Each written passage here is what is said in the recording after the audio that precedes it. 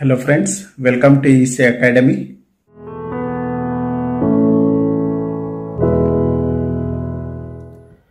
In this lecture, let us understand problems on Hartley oscillator. Let us consider the first problem. Here we need to calculate the frequency of oscillation and also we need to check the condition for oscillation.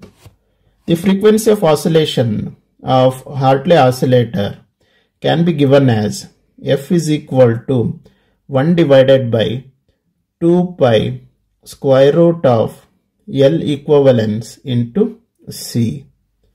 So here L equivalence can be given as L1 plus L2 plus 2M. Since the mutual inductance is given, L equivalence is equal to L1 plus L2 plus 2M.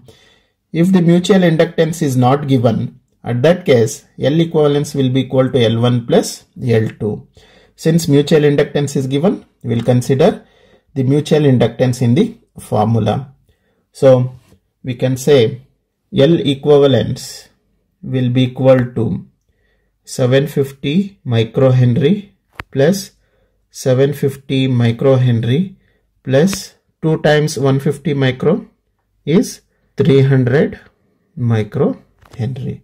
So, L equivalence will be equal to 1800 microhenry.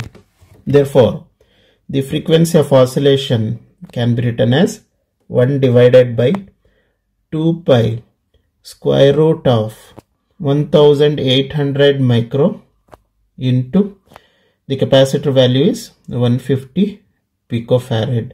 So, if we solve this, we will get frequency of oscillation as 306.25 kilohertz. Now we need to check the condition for oscillation. So condition for oscillation is that gain should be greater than L1 plus M divided by L2 plus M. So this formula is used when mutual inductance is given.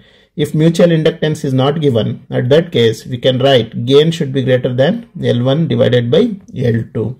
So if we substitute the value of L1, beta and M, we will get 50 should be greater than 750 microhenry plus 150 micro divided by 750 microhenry plus 150 microhenry.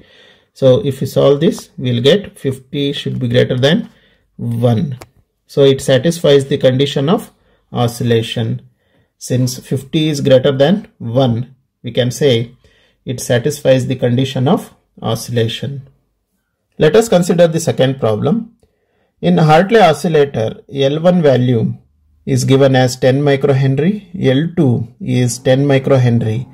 Here we need to find the value of C that is required for an oscillating frequency of 150 kilohertz. So, the frequency of oscillation of Hartley oscillator is F is equal to 1 divided by 2 pi square root of L equivalence into C. So, here L equivalence is equal to L1 plus L2 since mutual inductance is not given. So, we can say L equivalence is equal to 10 microhenry plus 10 microhenry.